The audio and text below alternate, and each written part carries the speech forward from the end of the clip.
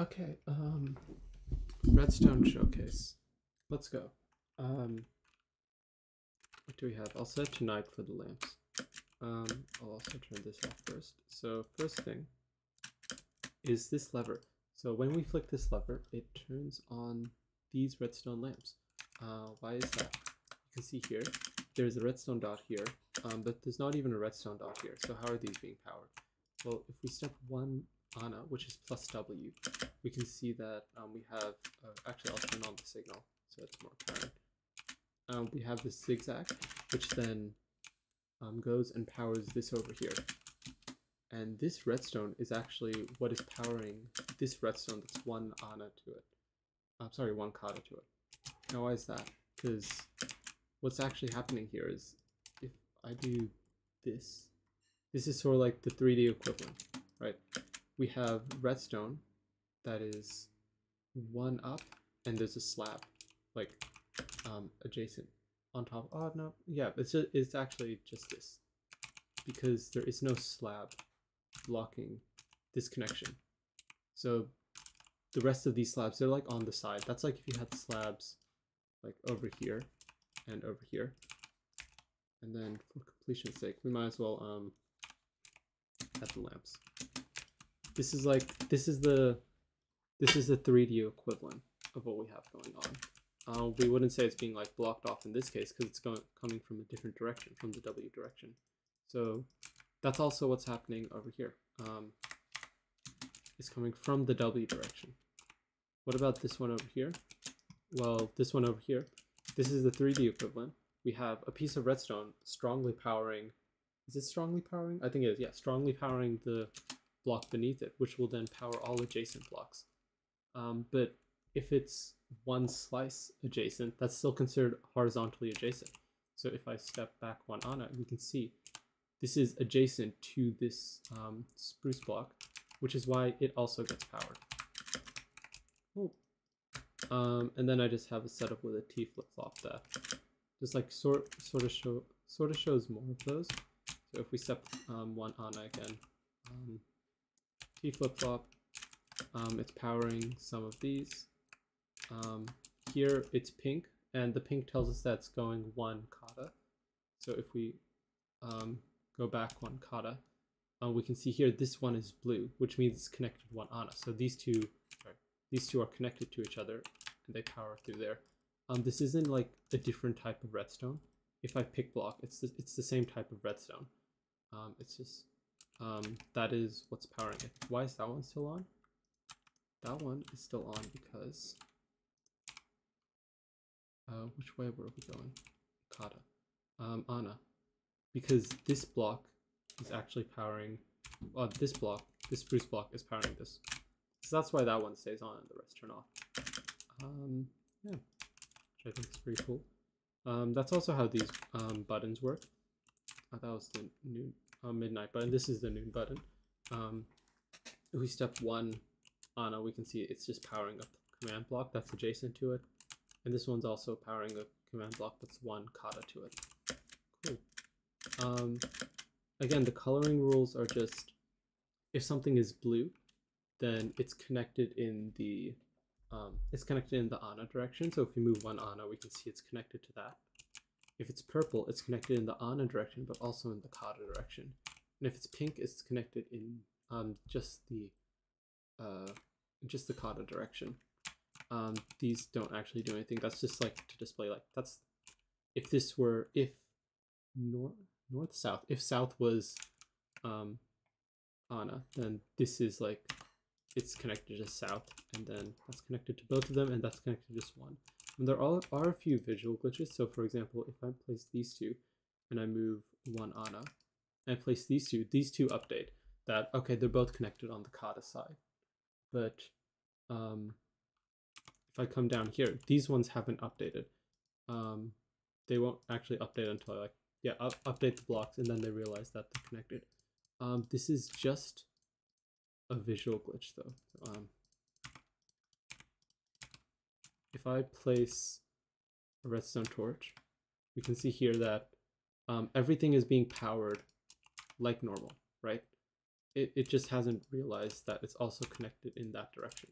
So everything powers like normal. It's just a visual glitch right now that I will work on solving eventually.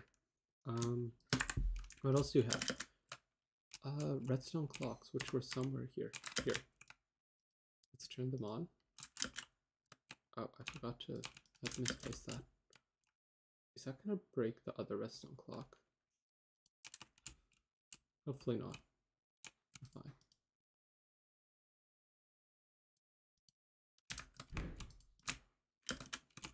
Okay, after a little bit of jank, we're back. So this one is pointing this way, and then it's actually connected to in the Kata direction to this redstone, which is then moving this way in the opposite direction, and then that's connected to the Ana direction. So this is like your regular 2 redstone tick clock. This one is also similar. This one is 4 redstone ticks because it goes this way, but then it goes Kata, it goes across, Ana, across, Kata, across, Ana. So this could have been like something like this, where if the y-axis is representing the w-axis, here on our slice we have they go this way, the redstone, and then the redstone's going this way. But then on the bottom slice we have that the redstone's going this way and then back that way, which is what we have here. I'm stuck. Okay, we're good. There are a few sticking rules which I might explain. I won't explain those. That'll be a separate video. What else is there? Quasi-connectivity works like you'd expect. So let's see. Here the setup is that we have blocks that compared to this line are 1 below and horizontally adjacent. But these ones are also technically 1 below and horizontally adjacent because one step in W is still considered a horizontal step. So these blocks will also get powered via quasi-connectivity. Place like a step there just to indicate that that's getting powered. So when we turn this on at first, the doors open as usual because like those are powered. These are quasi-powered, so since these blocks above are powered, but they haven't been updated. They don't know they're powered yet. So again, the blocks like between the head of this door and this redstone lamp, they are powered. I mean, since they're powered, because of the code, these should also be powered, but they haven't been updated for that. So if we then just place the block above, we can see all of these end up getting powered, and all of these also end up getting powered. The cool thing is that on the unpowering, right? So the doors, they unpower instantly. If I place a block here to unpower, what just happened? Okay, I think some chunk loading bugs. Did it just stop loading? Is that why? I don't know. That's weird. If I were to place a block here, right, that would retract this piston head, but this piston head is actually adjacent to this piston base. So all of these will stop at once. We'll see when I place this block, these blocks have also retracted. And yeah, that's because they were actually connected together. Similarly, if I place a block here, it's going to extend, and that piston base, that piston head will be adjacent to this piston base, updating it. So then these pistons will also extend. Those that dropper will also spit out just because it gets updated through like the whole update chain. Yeah. This is like a 3D equivalent of what's going on. So place a block there, it powers. Place a block there, it powers. They both unpower at the same time. If I place a block there, both of them power because the piston head updates the piston base that's next to it. What else is there to explain? Okay, this thing, this is just like a showcase of like a practical application. It is just a piston wall, and we can see that there's no visible redstone. you could like very easily fit this in a normal wall. It's very compact. And so like you could just have, you really only need blocks across here, and then the rest of it could just be a normal one thick wall. So how does this work? Well, all the redstone is actually happening on the slice that's 1 kata. Let's look at what's happening here. So we have a pulse extender, which gets negated. So by default, the pistons are on. And the reason the pistons are on is because of these target blocks. So all of these target blocks are being strongly powered. Strongly powered? Yes, strongly powered by this redstone.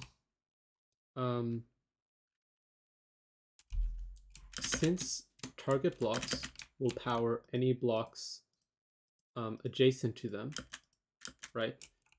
The pistons that are 1 W away are also technically adjacent to them. So the only difference is like the change in W is 1, but they have the same X coordinate, Y coordinate, Z coordinate. So in like this 4D space. So that's why, let's see, actually I'll keep that there. When we step on the pressure plate, this one's not working. Why is this one not working? Oh, because this bottom one, oh, do we actually only need every second target block?